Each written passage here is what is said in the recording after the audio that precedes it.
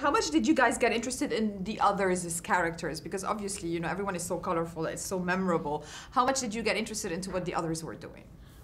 I mean, every single character was so unique and so powerful. It was just wonderful to see everyone give it their own touch, you know? Yeah, watching everyone adding their own flavour, and especially when David has such a strong vision, and combining that with our thoughts as well, and like the trust that we have between each other, I think it made a beautiful cake we baked together. Yes, we did.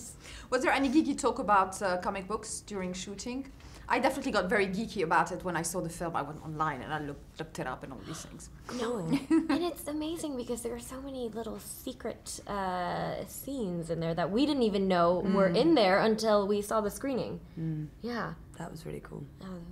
I hope the fans like that.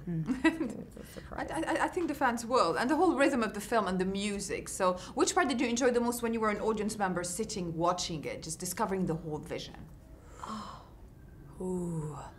So hard to choose. There's so many. I just think the beginning when everyone's being introduced. Yeah, you want to cheer for everyone, you know? Yeah, everyone's got their own like thing and they come up and it's, Yeah. yeah.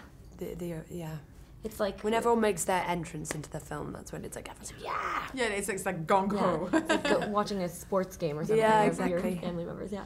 Did everyone have to go through a lot of training and boot camp before?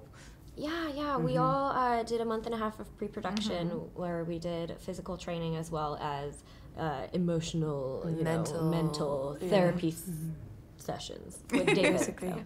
An actor's gymnasium, basically. Yeah, that's a very good way to put it, David's actually. words, not mine. Not taking that one. Yeah. Quoted by me.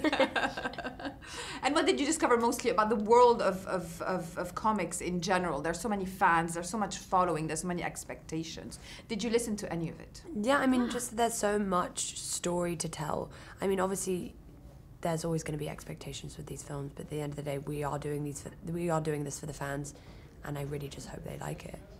Yeah. Karen? Yeah, sorry. No, I was like, marvelous answer. Yes, Great, marvelous great. No, answer. I I concur. I agree. What you said, girl. Yeah, no, I think it's great because all the comics are so intricate and they kind of interweave stories between my characters and Birds of Prey. She has her own comic book series, Justice League. She has a connection to Batman. So it's really awesome to see the depth of how much it's like incestuous almost. They just cross paths and Cara, you told me yesterday at the premiere that you dressed up as Batman when you were younger, correct? What did you dress up as? I've done Batman before. Yeah. But I also did I think Robin.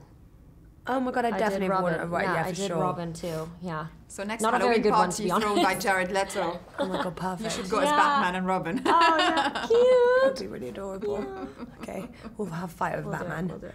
Okay, you can have him. Oh no, but you can have him. Oh, you're I'll so be nice. Robin. I quite want to be Robin. And did any of Bob you and Robin. meet Batman on set or not? No, we no, weren't I on actually the didn't. days when he was Yeah. filming it all. No. Yeah, I tried to catch him when the Batmobile came, but there were so many fans around that we had to stop filming for a couple hours, so I didn't get to see the Batmobile Yeah, I wasn't until there either. after shooting.